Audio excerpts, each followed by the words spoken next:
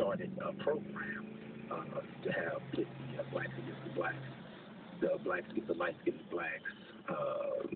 Back then they were called mulattoes, the slaves who were in the house. They were called mulattoes, but as you know, we call them other times.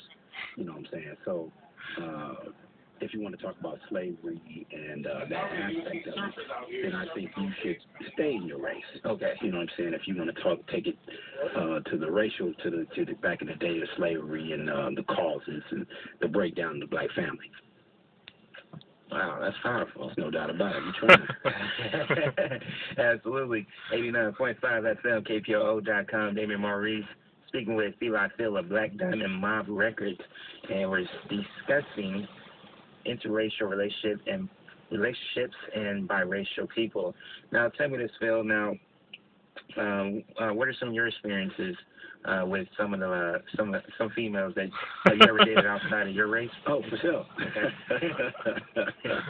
I mean, for sure. I mean, everybody's. I mean, no matter what race you are or what background you have, we always have the tendency to look other races are exotic to us, whether you're black, white, Chinese, Mexican, Puerto Rican, they all just